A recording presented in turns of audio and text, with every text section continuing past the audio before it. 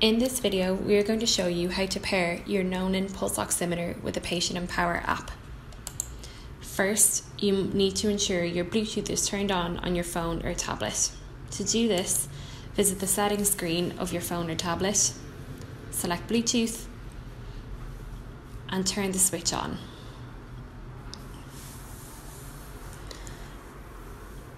Place the Nonin pulse oximeter on your middle finger with your palm facing upwards as shown in the picture.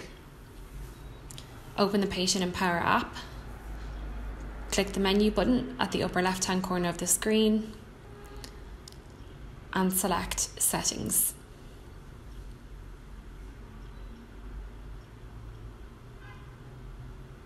And then click Devices Bluetooth. You should see Nonin 3230 appear, followed by a sequence of numbers. Select this and then select Pair in the pop-up message. Your pulse oximeter should then pair.